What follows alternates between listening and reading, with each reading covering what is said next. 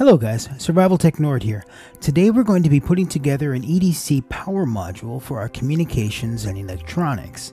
Primary goal is going to be to power up our handy-talkies, and secondary goal, and the one that's important for me, is to power up and charge the FT-817ND.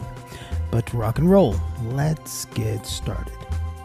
You are listening to the Emergency Broadcast Systems. This station broadcasts emergency news and official information on the air for a assigned area. One of the most challenging questions we have to ask ourselves when putting together communications EDC is how we're going to power it without weighing us down. Well, I think I may have just solved that problem. This is the Anker Astro Pro2. It's a part of Anker's Pro series of external batteries. Now there's a few things that makes the Anker Astro Pro2 special and of interest to the radio operator. Getting the boring stuff out of the way first, there are 3 PowerIQ USB ports. But then there are 2 additional ports, the first of which being a configurable 9 or 12 volt DC output, and the second being a 12 volt DC charging port. In this brief demonstration, you'll see that I'm actually charging up 3 devices at once with the Anker Astro Pro2.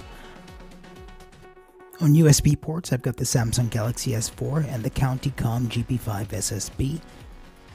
And on the DC output, I've got a Baofeng UV-82L charging in its dock. I'm also charging up the Anker Astro Pro2 at the same time. Now, no matter what technology we're talking about, we have to prove that it can actually solve a problem.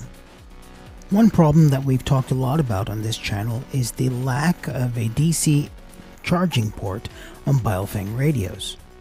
Well, the Anker Astro Pro2 is actually compatible with the 10 volt Baofeng charging docks.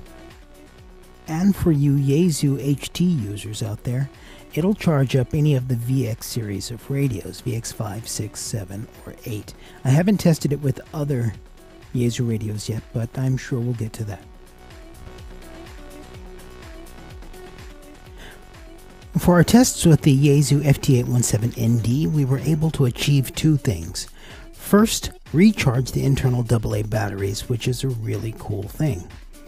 But most importantly, we were able to actually power the FT-817 with the Anker Astro Pro2 as its primary power source.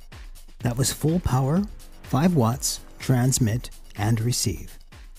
So let's be clear, this is not going to power your radios for days or weeks or months at a time on its own, but it's certainly going to provide you with the extra recharges and power that you need for short-term ops or emergency field communications.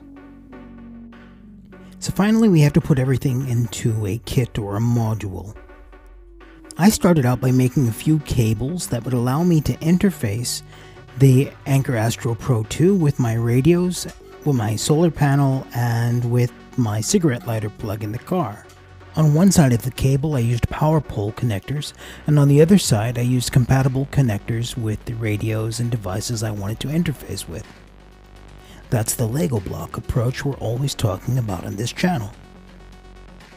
Finally, I mounted everything inside this Condor admin pouch that I had laying around to make the module complete.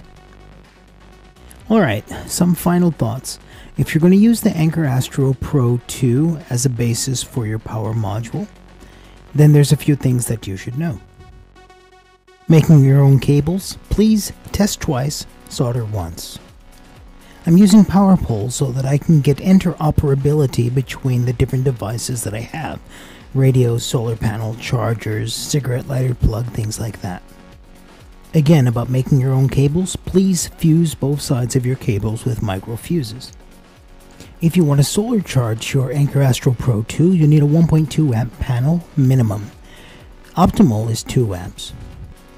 If I've missed something, just ask in the comments and I'll get back to you like I always do. If you've enjoyed this video, please leave a thumbs up. You're also welcome to leave a comment. And if you haven't subscribed yet, please become a subscriber. Rock and roll, guys. Thanks for watching.